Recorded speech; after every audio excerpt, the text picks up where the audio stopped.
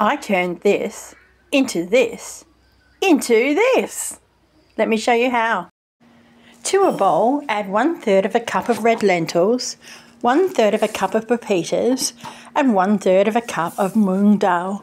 They don't call me mung bean mama for nothing. To that, soak it in water because we are going to leave these bad boys overnight.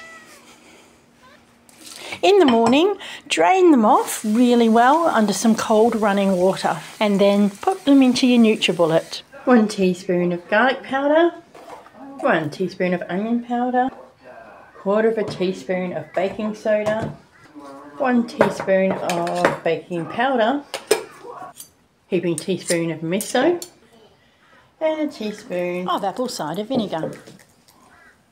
1 cup of water.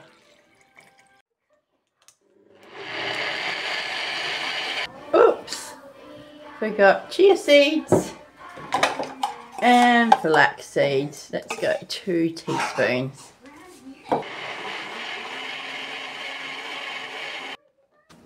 Whilst I don't generally use oil in my cooking, my waffle maker kind of needs it, so I've sprayed a little bit of oil on there before putting my mixture in.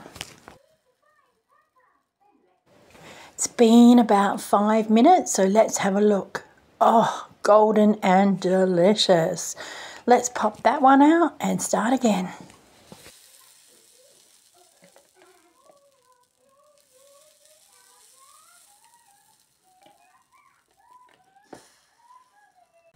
So it's pretty windy out here, so I hope you can hear me. But let's see if I can make the perfect burger out of these. So these are ones I made this morning that I've just popped into the toaster to freshen them up.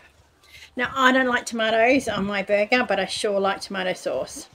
So we'll start with tomato sauce. Then this is a burger patty that was from my meatball recipe. I will put a link in the description below. All right, what's next? Let's go barbecue sauce. And yes, I am putting a lot of sauce on because I like my burgers juicy.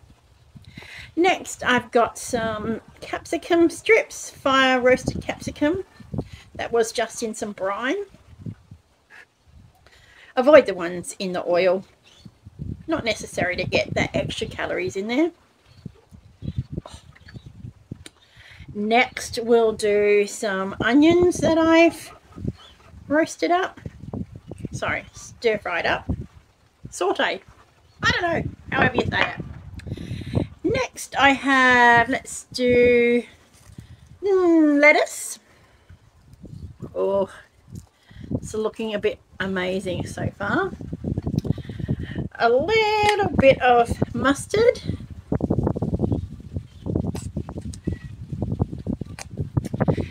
And this is some vegan fat-free mayonnaise that I just whipped up.